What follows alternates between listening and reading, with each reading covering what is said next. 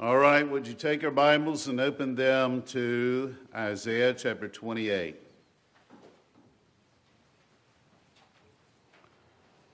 Isaiah 28, we're going to look at verse 23.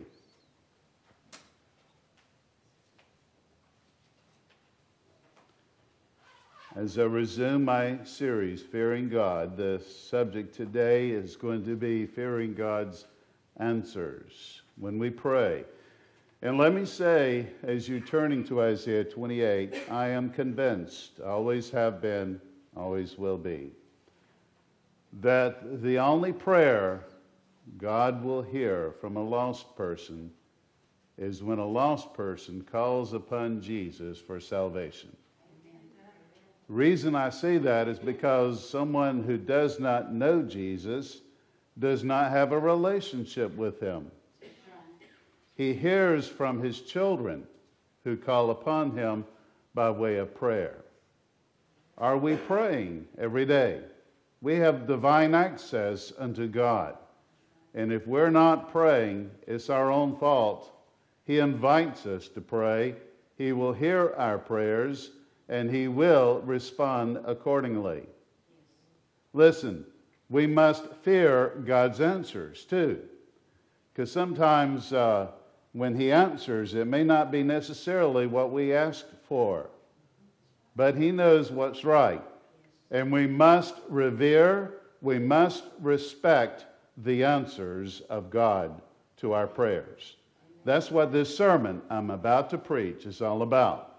So would you look at verse 23 then of Isaiah 28.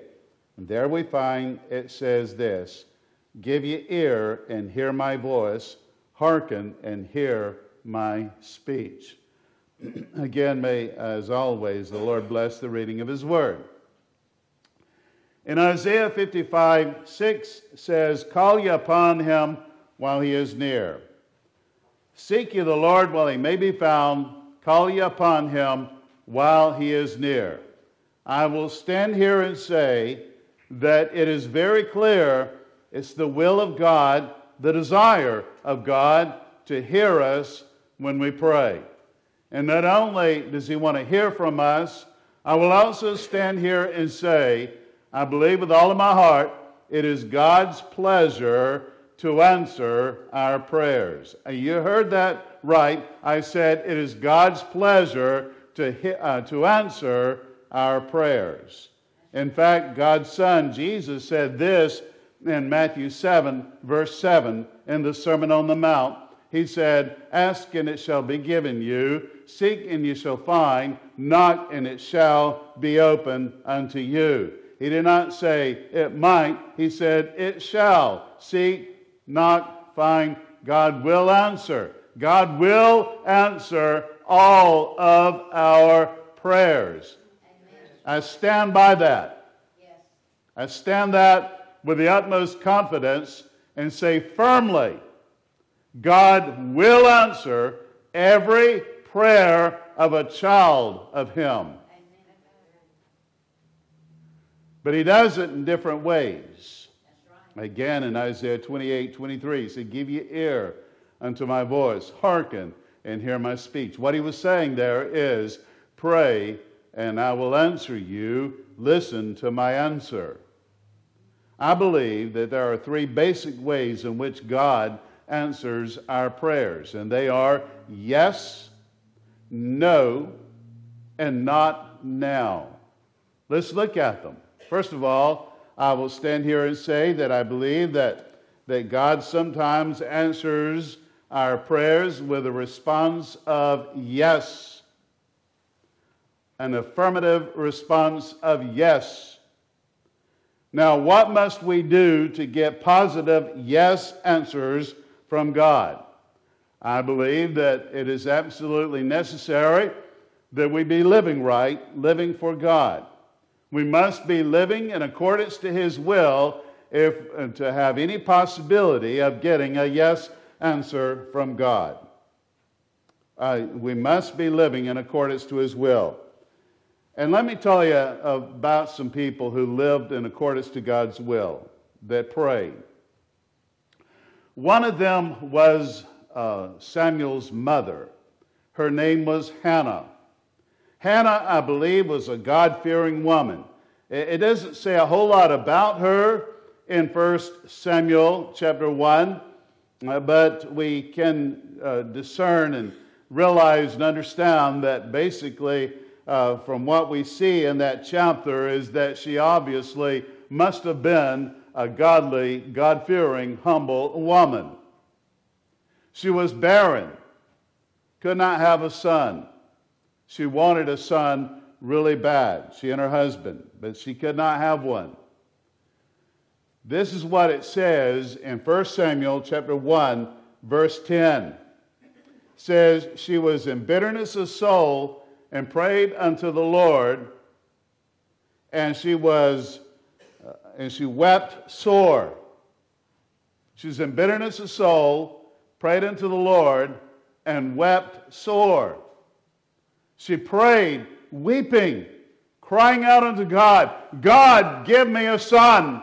And she even made him a promise and said, God, if you give me a son, I promise you that I'll give him back to you in service to you, to work in the temple. He will be a special baby if you give me this baby. I want a son. And it says in 1 Samuel 1, verse 19, that God remembered her, and he gave her this son. Now, I'm standing here to say that I believe with all of my heart that Hannah was a woman who lived her life in accordance to the will of God. So God answered with an answer of yes when she prayed. Not only must we live in accordance to God's will, but we also must pray in accordance to God's will if we want a yes answer to our prayers. See, Jesus taught his disciples that. In Matthew 6, 9, and 10, he said to them, when he was teaching them how to pray, he said, after this manner, therefore, pray ye, Our Father, which art in heaven, hallowed be thy name, thy kingdom come, thy will be done on earth as it is in heaven. I'll repeat that. Thy will be done on earth as it is in heaven. Jesus said, pray in accordance to my Father's will. Pray in accordance to the will of God. That's what we all must do. And I'll tell you this, that when we are living our life in accordance to his will, or we are praying in accordance to his will, we need to be courageous and know that his will might be a little bit different than what we anticipate. That's right. And I will also say this, hear me now, that just because we are living in accordance to his will, just because we are living a God-fearing life, just because we are living a life that is true, striving to please him in all that we do, just because we are being humble and we are revering him, we are respecting him, we are fearing him, just because we are living such a God-fearing life does not guarantee a yes answer. It does not. You say, well, that doesn't sound right. No, because God is a whole lot smarter than we are. And a lot of times we think we are right, and we think things should go our way, and he knows differently. And just because we're living a God-fearing life does not guarantee a yes answer, but that on the flip side of that coin, let me stand here and also say that if we want yes answers to our prayers, then it sure would be very wise indeed for us to be living a God-fearing life and praying in accordance to his will. Because if we're out of the will of God, then we can't expect any kind of positive answer from him. I then go on and I say this, that when we pray, sometimes God answers our prayers with a response of no. Sometimes he says no when we pray. God, I pray for my loved one to be healed. God says no. That doesn't make one bit of sense to us, does it? God, I don't get it. I mean, you healed people when your son was walking on the earth, and when he saw the blind, he made them see. When he saw the deaf, he made them hear. When he saw the lame, he helped them to walk again. God, it does not make any sense. God, heal my loved one. God says sometimes, he says no. Why does God sometimes say no? I'm going to say an answer of no could be sometimes because we are in sin. Now, I said a little bit ago that if we want yes answers to our prayer, then we need to be living in accordance to God's will, and we need to be praying in accordance to God's will. But if we're living a worldly lifestyle of sin, why on earth would we think we deserve a yes answer when we call upon him when we're not living right? If we're living in sin, then that could be the reason why God says no. And then, this is really hard for us to comprehend. Sometimes we might be living in sin and we pray a prayer and God still might answer yes. And you say that doesn't make sense because we don't know how God works. He's infinite. We're finite. He's holy. We're just mere mortal men and women. We don't grasp it. We don't understand it. So I'm just insinuating, I'm just suggesting that we need to be living right if we want to have a chance of having yes answers to our prayer. And I will just say, logically speaking, that usually if we're living in sin, if we're living worldly, if we're living a wicked lifestyle, if we're doing things around the coming of Christ, if we're out of church and not consistently coming faithfully in the Lord's house, and we're not reading our Bibles every day, we're not praying every day, then I'm just saying that might be why a lot of times we get no for an answer. For I think about the Israelites. A worldly lifestyle will greatly diminish our relationship with and our connection to God.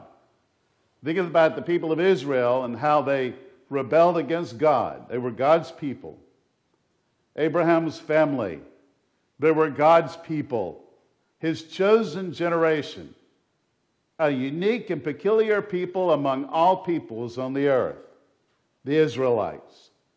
And yet they succumbed to the ways of the Canaanites and their religions and their pagan religions. The Israelites began to drift away from God as a whole, as a people. God sent prophet after prophet to warn them and tell them to stop their evil ways and to get right back with him, to get their hearts right with him again. One such prophet was Hosea, who said this in Hosea chapter 14, verse 1.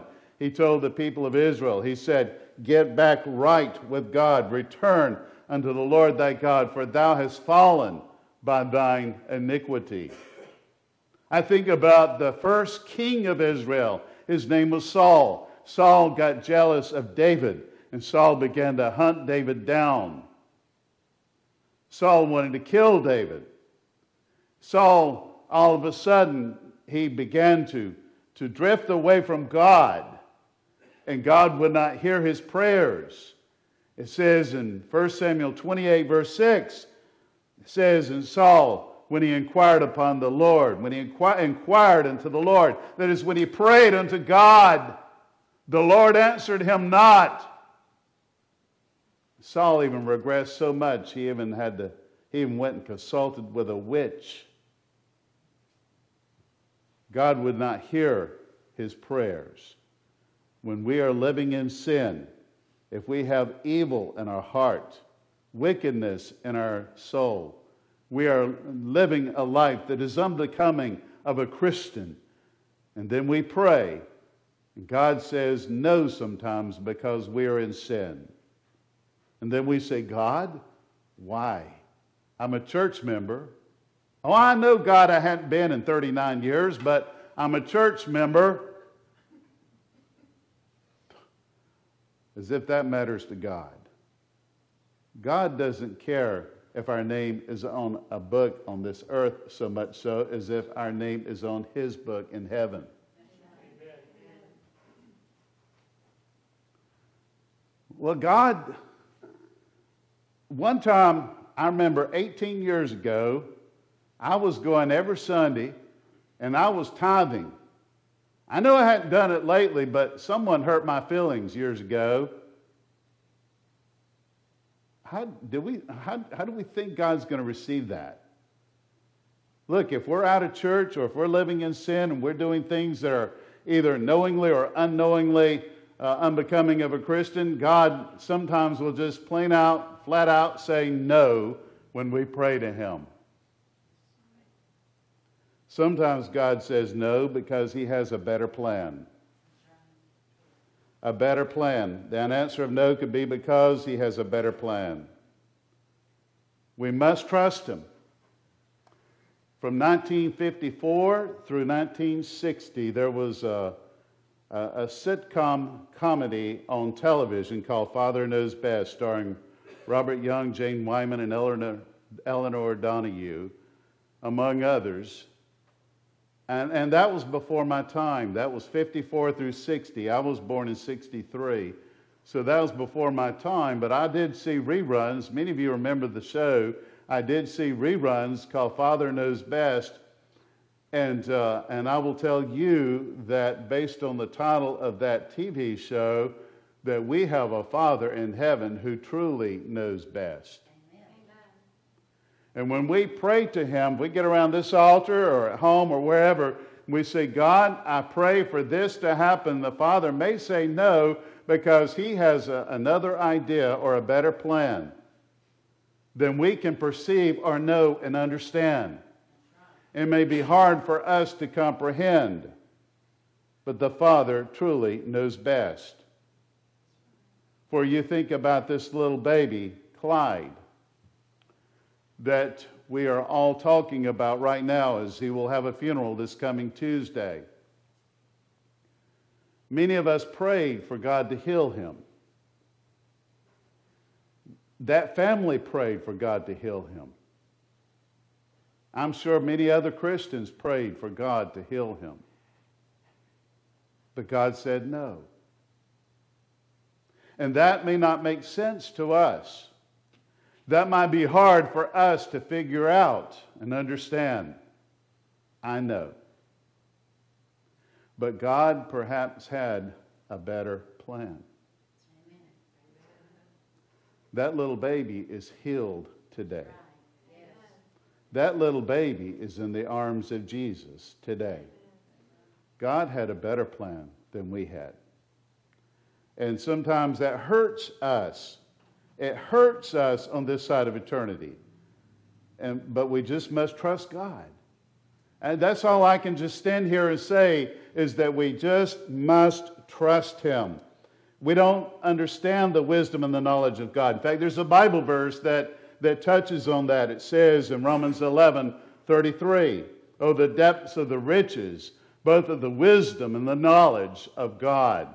How unsearchable are his judgments and his ways past finding out."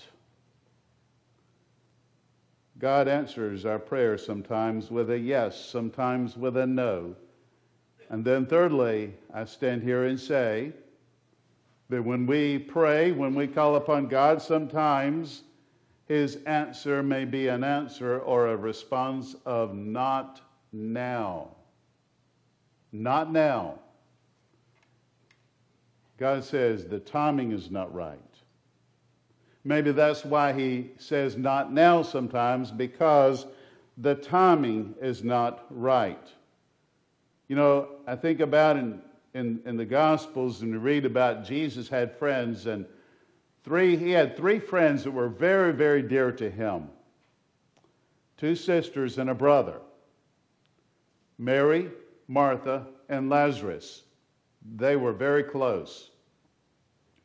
And a lot of times when Jesus would go into their village, they would invite him into their home.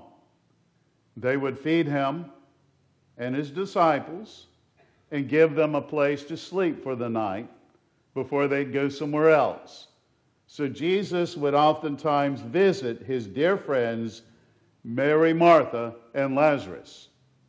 Now, word had gotten out to Jesus one day that his dear friend Lazarus was sick.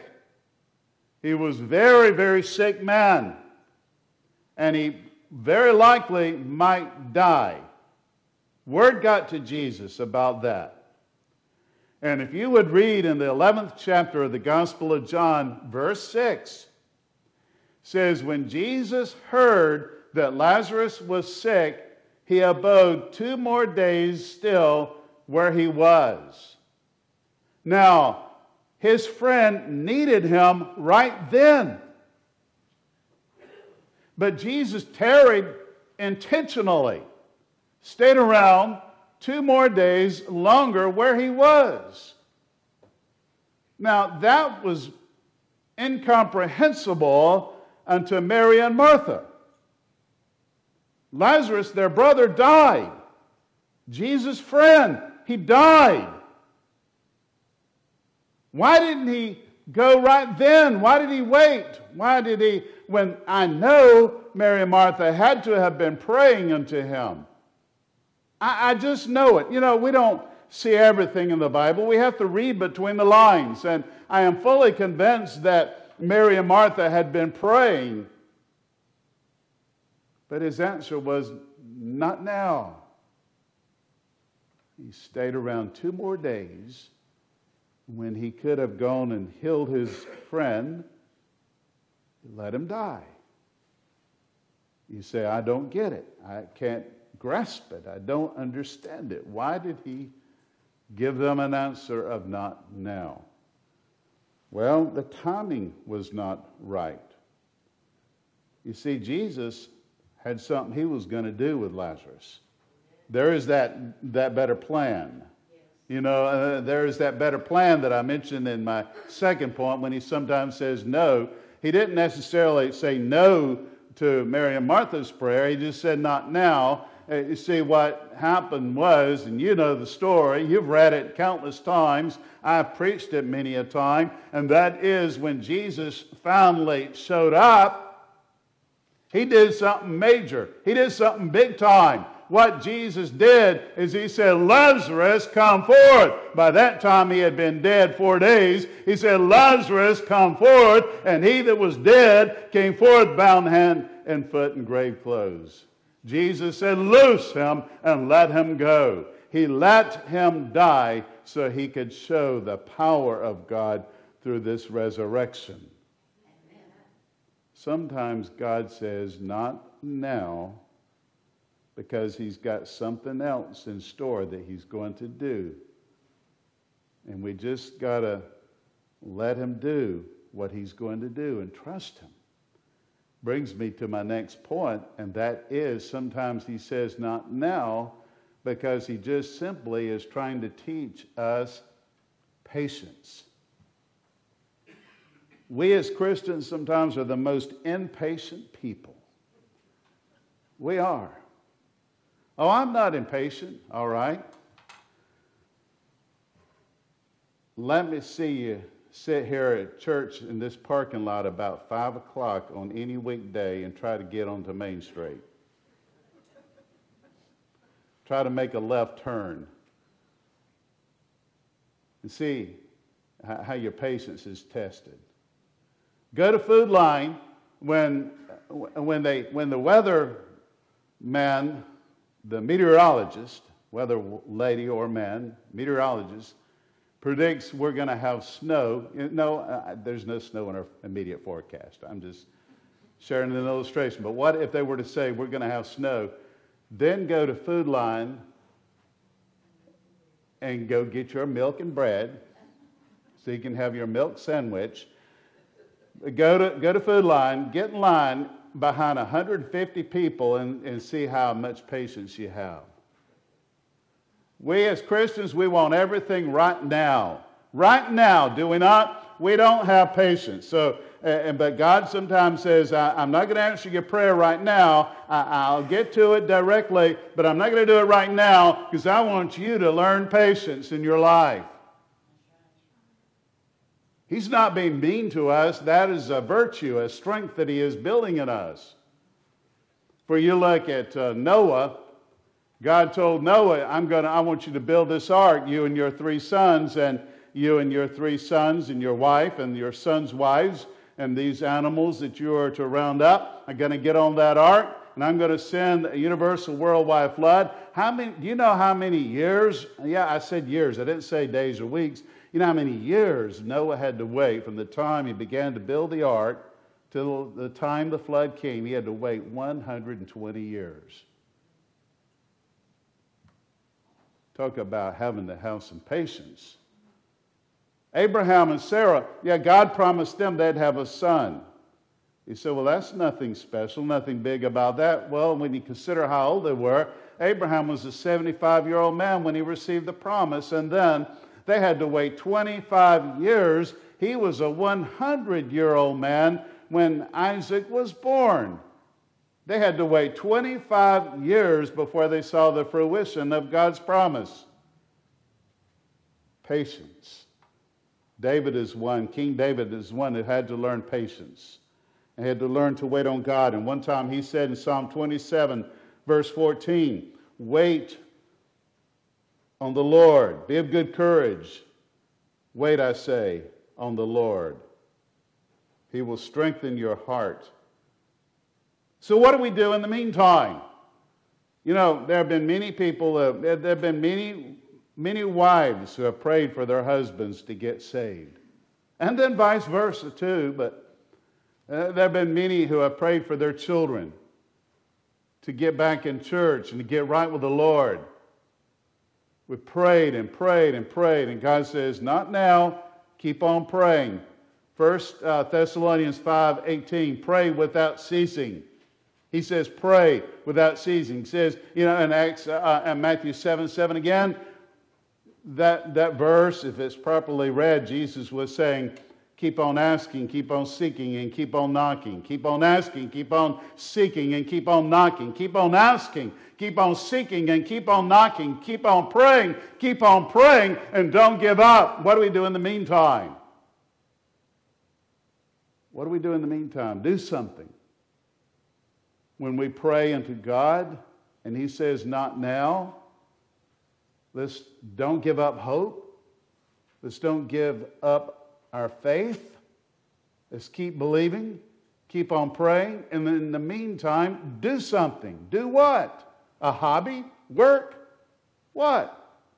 Watch a ball game? TV? A movie? What? Do what in the meantime? My suggestion is read God's Word. Continue to pray. Sing hymns. Worship. Be in church. Live for God.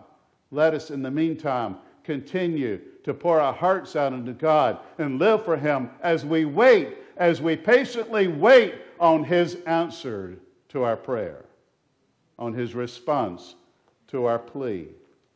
In the meantime, let's stay busy. Let's do something. Now, if you were to call the church office number right now, I would not answer the phone. Why? Because I'm standing right here. But we do have a voicemail, and that voicemail will answer your call. And if you listen to the voicemail, it will say, it'll give you perhaps some prompts and things, or it'll give you a message. What if God had a voicemail? Have you ever thought about that? Or The old answering machines. What if God had an answering machine or a voicemail? What if he had one? What would it say when we call upon him? What would it say when we call upon the Lord? Well, I looked that up, and I found someone had the same idea, and they wrote down some things, and I'll share with you. So this did not come from me. It's not original for me. It's just something I copied. What if God had a voicemail? Imagine you're praying your prayer, and you hear this. Thank you for calling my Father's house. Please select one of the following four options. Press 1 for requests. Press 2 for thanksgiving. Press 3 for complaints. For all other inquiries, press 4. Or what if we call God and we got this answer? All of the angels are helping other customers right now. Please stay on the line. Your call will be answered in the order it was received. Would you prefer old Southern gospel music or contemporary Christian music as you wait? Could you imagine getting these kinds of responses as you call on God by way of prayer? But we don't get that kind of response from God. He hears us directly, immediately, and he responds directly, immediately, either with yes, no, or not now. Patience, wait, hold on. Hebrews 4:16 says, let us therefore come boldly unto the throne of grace, that we may obtain mercy and find grace to help in time of need. Let us come boldly unto the throne of grace, that we may obtain mercy and find grace to help in time of need. We don't know how God is going to answer our prayers. We just must have faith. We must believe. We must be persistent when we pray. Don't give up. God has an answer for his kids, for his children, for his family. Either yes, no, or not now. Let's fear, let's respect the answers to God's prayers. To our prayers. God's answer to our prayers. Let us pray.